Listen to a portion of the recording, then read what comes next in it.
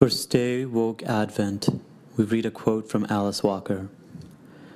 Some of us are not content to have a gap in opportunity and income that drives a wedge between rich and poor, causing the rich to become ever more callous and complacent, and the poor to become ever more wretched and humiliated. Not willing to ignore starving and brutalized children, not willing to let women be stoned or mutilated without protest, not willing to stand quietly by as farmers are destroyed by people who have never farmed and plants are engineered to self-destruct, not willing to disappear into our flower gardens, Mercedes-Benzes, or sylvan lawns.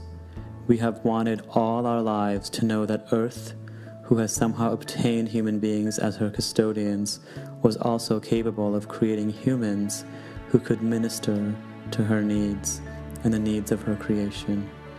We are the ones. Stay woke.